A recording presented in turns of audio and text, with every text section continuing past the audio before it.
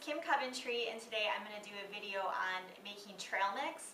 And if you haven't had a chance to check out my other videos, please do at FitKimTV on YouTube, or go to my blog at fitkim.com where I have other information on nutrition, fitness, recipes, and you can subscribe to receive my e-tips. So I wanted to show you this super easy trail mix recipe because as a person on the go, I find it a common question is how do you stay healthy, eating healthy when you're traveling so much, or you know, you head out the door at 7 a.m. and you're not home until 6, 7 o'clock at night. So one of the key ways I do that is by making my own trail mix. And it's so easy to do, super healthy for you, and it's great for traveling. So what you can do is go to the bulk food section of your grocery store. Luckily here in Texas, we have a place called HEB. It's awesome. And they have this healthy aisle with fresh bulk items. So you can choose, if you want walnuts, you can choose exactly how much you want.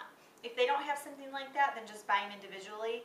It's very, goes a long way. So even though you might get a bag of walnuts and think, oh wow, that's $4, $5, $6, you'll see you only need a little bit of each, so it will go a really long way. It's worth it. So all I have here is a 1/4 cup of all of the trail mix ingredients. For the nuts, I would choose about 4 different kinds, and I will have the recipe for this on my blog, so don't worry about writing it down right now. But I would choose about 4 different nuts that you like, and what I get is unsalted, dry roasted, and I find that it adds enough flavor to it that you don't need to add any salt to this. So that's usually what I do. So I'm just going to go ahead and show you how it's done.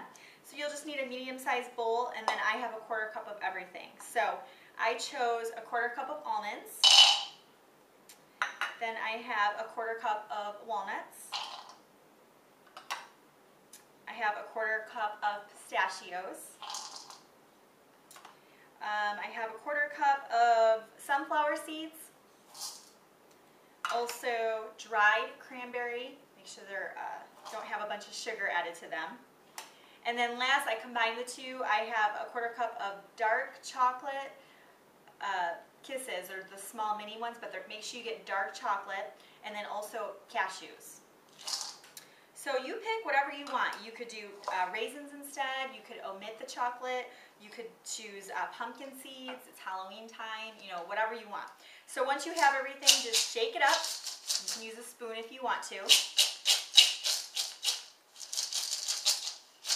And then that's it. What I do is I usually put it in a big Ziploc bag, and then I will throw it in my lunch cooler and just have it on hand in case I run out of food for the day, or I'll put a little Ziploc bag, really small, in my purse. If you ever get in a situation where you're stuck without food, I have to eat every 2.5 hours. So if I ever get stuck, I've got my emergency kit in my purse. But I actually left this in the car. It was in my cooler all day.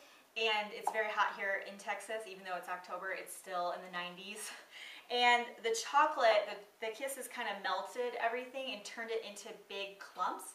At first I was kind of bummed. I'm like, oh, my trail mix. Well, I ate one of the clumps and it was amazing. It's like dessert. So if you want to, you could heat the kisses. Make sure you use a double saucepan so you don't get it all nasty on your pan, but just heat it really slow, and you could drizzle that all over this and it would turn it into clumps. You could do that too if you wanted to. That's a variation. So try this, tell me what you think. Also this month I'm going to do a Fit Kim challenge, so go to my blog so you can see what that's all about. It's a 30-day challenge. If you register for it, you will get a chance to win my drawing for this.